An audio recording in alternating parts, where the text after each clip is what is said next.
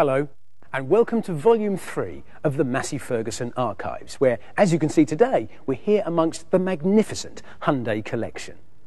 Once again, we're going to meet the famous Ferguson TE20 tractor through contemporary archive film. This time, we're going to begin with a journey around the globe in the company of the TE20, in this final selection from the Farming Review series from the early 1950s.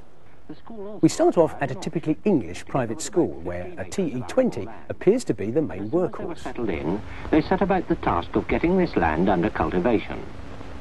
Within a few years, under the direction of a capable and energetic farm manager, they had added to their holding and increased it to nearly 88. We also look at the advent of the one-way plough and then move on to China, France, Africa and Denmark. And the common thread in all of these, the versatile Little Grey Fergie. Across the field, there's no formation of a central ridge or furrow. Next, we move on to a film that is part of our national history. In the winter of 1953, the east coast of England and Scotland was hit by a series of gale-force winds that left a path of destruction in their wake. The high winds brought a surge of seawater onto the low-lying lands of East Anglia, with dire results for farmers, industry and homeowners alike.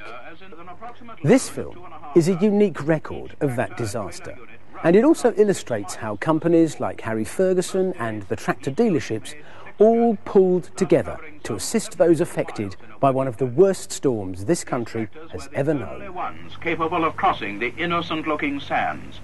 Actually, several heavier tractors were tried, but soon bogged down.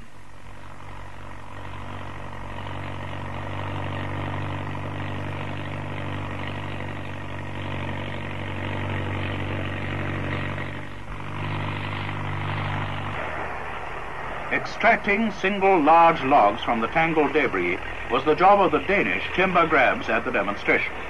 Being mounted on the three-point linkage, the grab could be backed up to most logs situated in awkward positions.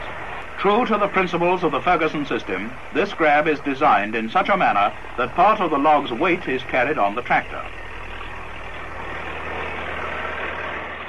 Something a little more cheerful now, and one of the most unusual uses for a Ferguson TE20 tractor. Twose, an implement firm from Devon, a company that still exists today, came up with the tractor mount roller. And here it is, on demonstration in all its glory. Here it is seen working in conjunction with a modern road-laying machine on an A-class road in South Devon.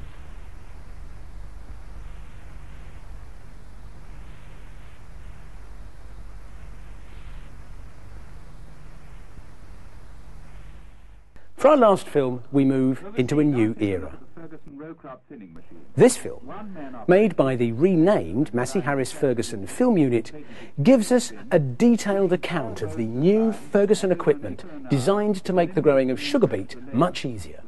And what's more, this film is in colour. Easily undertaken by the existing farm staff, since time is no longer critical. So there you have it.